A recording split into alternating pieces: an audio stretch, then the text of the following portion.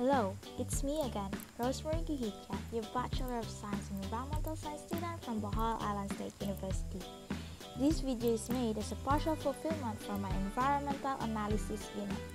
From the last video, we converted the pinpointed location coordinates that we gained from the Google Earth Pro, namely its longitude and latitude values, into decimal degrees.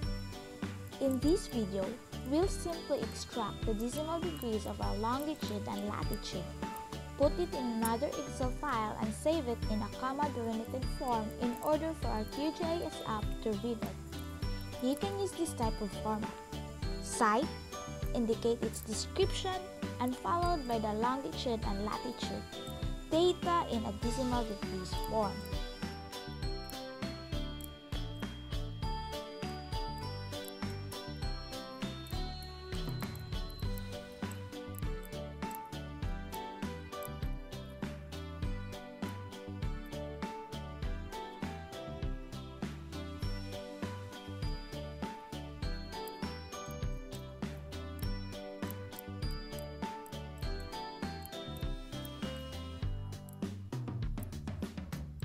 Again, I want to emphasize that you need to save this file in a comma-delimited format.